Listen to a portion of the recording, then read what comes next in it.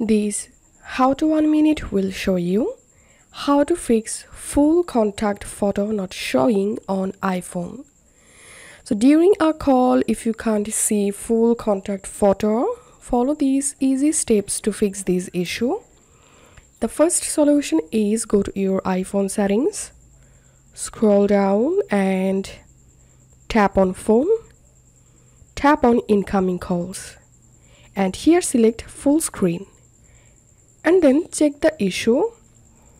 The second solution is if you're not getting full screen photo for a specific contact, then all you have to need just open your contact or phone app and tap on the contact, tap on edit,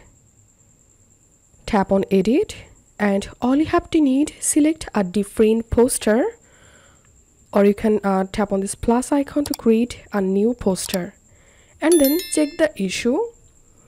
The third solution is restart your iPhone. Sometimes restarting your iPhone can fix this kind of issues. After restarting your iPhone, hope the problem will be fixed now. If you find this video helpful, don't forget to subscribe 5 Minute Solution. See you in the next video.